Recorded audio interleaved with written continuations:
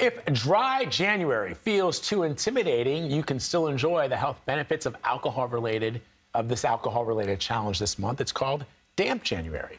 And instead of cutting out alcohol entirely, you just reduce the amount you're drinking. For more on cutting back drinks this month, I want to bring in Dr. Richard Visser.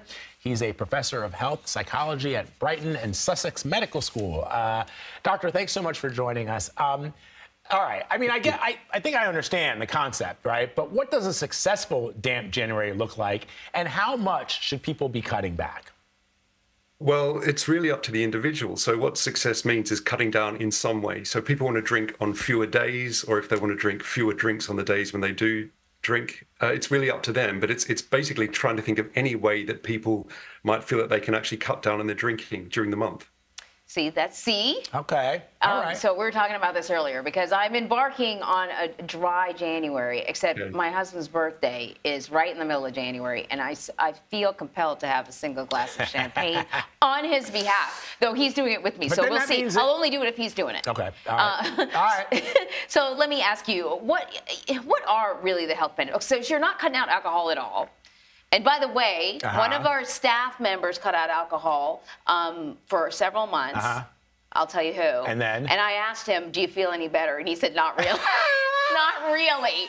So tell me, what are the health benefits if people want to, participate in a damp or a dry January? The health benefits of cutting back on your alcohol consumption. Yeah. Well, there's no guarantee, and I'm afraid it's unfortunate to hear that your colleague didn't get those benefits. But what we find on average is that most people do say they notice that their sleep improves. They feel like their concentration is better because they're sleeping better. Around half the people lose weight. People say they save money. Their skin looks and feels better as well. And we find these benefits come from people who do the whole month of dry January, but we also see them for people who cut down their drinking for some of the month, either in your case about drinking, cutting out drinking on most days except for a few, or in people who just cut down but don't make it through the whole month. So what we find is there's definitely benefits from drinking less. If you can do the whole month, that's great. But if you can't, don't beat yourself up over not being able to do a whole month. Anything you can do to reduce your alcohol intake will make it more likely that you'll experience these health benefits. Yeah, and we should point out, I mean, we're having a little fun, and there are some people who are dealing with real addiction issues, and of course we take note of that. But I've also found, because when Marion, my wife, was pregnant, and even now when she's breastfeeding, she decided, and my wife likes a good cocktail at the end of the day, right, that we sometimes make ourselves in the house, but there are now a number of companies that are coming out with non-alcoholic alcohols. Yeah, versions of cocktails or wines. Right, or you can buy non-alcoholic wine, or even, we have in our house non-alcoholic rum and non-alcoholic whiskey and non-alcoholic tequila. Gail King, who doesn't drink at all, we were having a little get-together, and I made her a cocktail with non-alcoholic rum, and I made for us regular rum drinks, and they tasted exactly the same. You tried both of them? Yeah, I mixed them. I mixed them up, right? And I gave one to Tony and Nate, and I gave Gail the virgin one, and we all sipped them, and they tasted exactly the same. And so if people, doctor, can get what my wife enjoys is she actually enjoys the taste of alcohol. She doesn't drink to get drunk. She drinks because she likes, I added some bitters, and I added a little bit of, Aperol to this cocktail to give it a little smoke.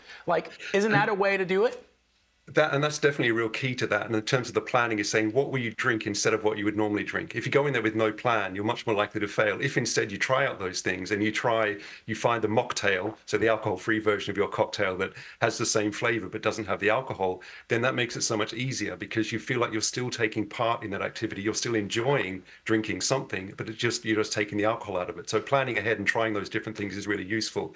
And things like the Dry January website are useful because people do share recipes and ideas for drinks that are there as well. Yeah, there's websites, there's apps. What I like about this... dry apps? That's interesting. Yeah, to kind of help you. What I really like about this idea is what you sort of brought up a little bit earlier, is that it gives you a little wiggle room so that it's not a failure if you had a drink, because sometimes that, if you think you failed, then you're like, well, I might as well just go full, and you throw everything out the window, right? Right. And you can also start to feel really badly about yourself, why can't I be more disciplined? And so I love that this is a more realistic approach to pursuing a healthier lifestyle.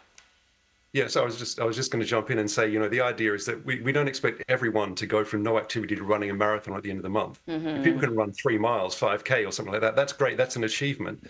And not everyone wants to or can run a marathon. But if everyone can increase their physical activity, that's great. Not everyone can do a dry January, but if people can cut down their drinking by having a damp January, then they benefit, and we benefit more broadly socially as well because of the harm that alcohol can cause. Yeah, I like it. I like it a lot. Yeah, me too. Richard Visser, thank you. Thank you, Doc. Thank you.